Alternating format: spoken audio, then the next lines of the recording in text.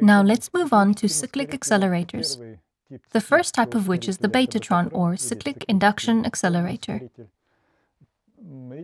The idea of such an accelerator was put forward by Rolf Witherow in 1924.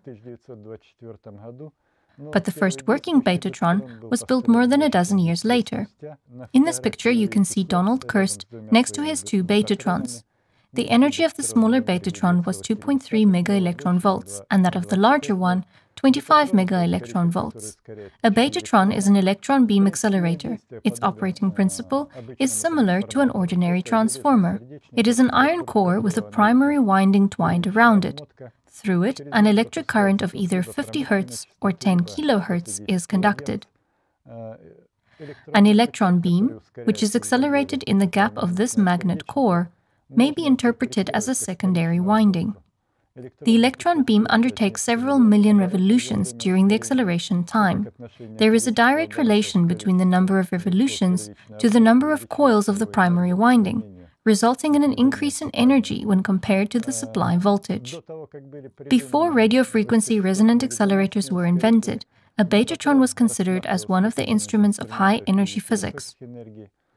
After the charged particle energy had been significantly increased with the help of other accelerators, Betatrons found their place in various technological applications. Today, a wide variety of Betatrons are commercially produced, which are used for non-destructive testing. For instance, for radiographic inspection of the walls of nuclear reactors, and for checking the armor of naval cruisers for defects. From their ranks, one may, for example, emphasize the stereo Betatron, which combines two accelerators in one facility. The X-radiation beams at a low angle, making it possible not only to determine the position of the defect in the examined material, but also its depth. The main limitation of a Betatron, which, perhaps, makes it less attractive for an array of research, is the beam intensity. It is due to the fact that, at the beginning of an acceleration, the magnetic field accelerating and simultaneously rotating the beam has a low magnitude.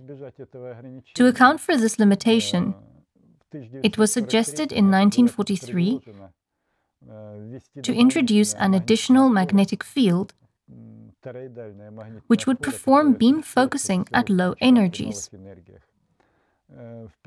The assumption was that it would make it possible to raise the current level in such a Betatron to the value of 1 megaampere. The development of these accelerators lasted quite long.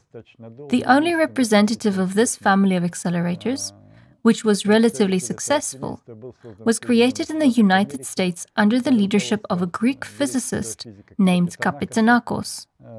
The bending magnetic field generated by an electric vortical field was created by two windings. Additional windings of a toroidal field were mounted around the vacuum chamber. The vacuum chamber was twined with another spiral quadrupole winding, thus providing stability of beam acceleration. It actually fixed the equilibrial orbit around which the beam was accelerated.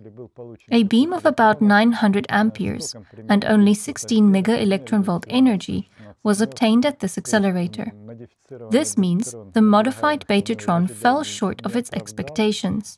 However, today at the Joint Institute for Nuclear Research, there is, I believe, the only lab in the world that has an active accelerator of the modified Betatron kind.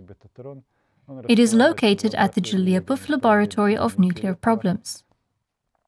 Its main objective is not to obtain high current electron beams, but rather to accumulate positrons and generate such exotic atoms as positroniums.